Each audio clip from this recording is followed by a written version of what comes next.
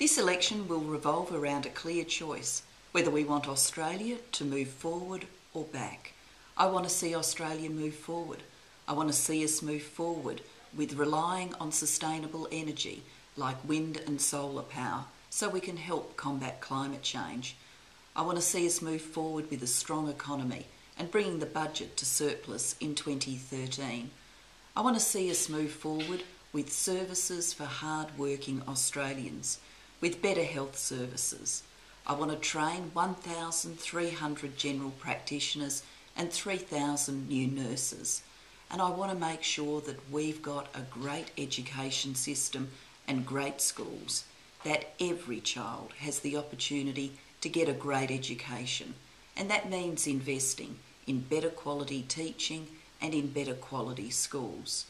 My opponent and the coalition want to go back. They want to go back to the days of cutting government services. They particularly want to cut access to GP super clinics, and they want to cut computers in schools and end trade training centres.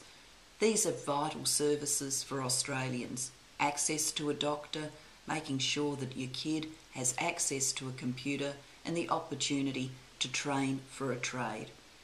This election will be about whether or not Australia moves forward or back.